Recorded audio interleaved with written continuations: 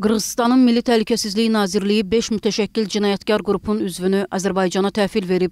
APA xəbər verir ki, bu barədə Qırğızıstan mediası məlumat yayıb. Bildirilib ki, onlar Manas Beynəlxalq Hava Limanında Azərbaycan Respublikası Daxili İşlər Nazirliyinin rəsmi nümayəndələrinə təhvil verilib. Xatırladaq ki, martın 20-sində Azərbaycanın 5 vətəndaşı sifarişli cinayət törətmək məqsədi ilə Qırğızıstana gedib. Azərbaycan Daxili İşlər Nazirliyinin martın 26-sında yaydığı məlumata görə Qırğız Respublikası hüquq-mühafizə orqanlarının 23 mart 2024-cü il tarixli mətbuat açıqlamasında Qırğız Respublikası ərazisində 5 nəfər azərbaycanlının şübhəli şəxs qismində saxlanılması barədə məlumat verilib. Azərbaycan Respublikası Daxili İşlər Nazirliyi Qırğız Respublikasının aidiyyəti hüquq-mühafizə orqanları ilə qarşılıqlı əlaqə şəraitində fəaliyyət göstərərək araşdırmalarla həmin şəxslər barəsində toplanmış məlumatı Qırğız tərəfinə təqdim edib.